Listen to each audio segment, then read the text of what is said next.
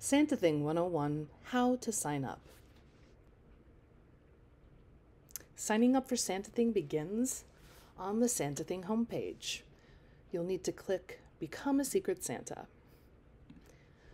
Note that when you click the button as a member, your member name and email address will automatically populate, as well as your country.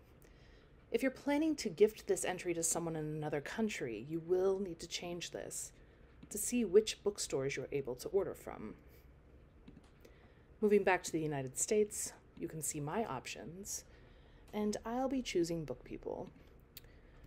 Note the pop-up that says $6 will be deducted from the amount you choose for shipping. So I'll need to take that into consideration when choosing the amount I'd like to pay in. This year I'll do $40. Note, payment is on the next page. And the recipient is going to be for me. About recipients' book tastes.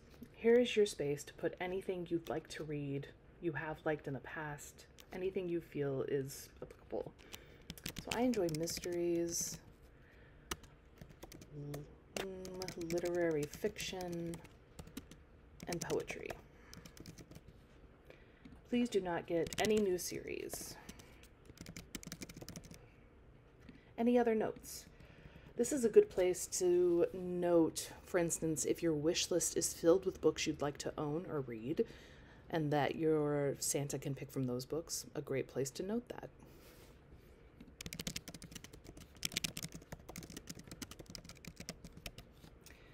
And then recipient's name. I'm going to send this to my husband so that my address doesn't pre-populate. Let's see, 123 Park Drive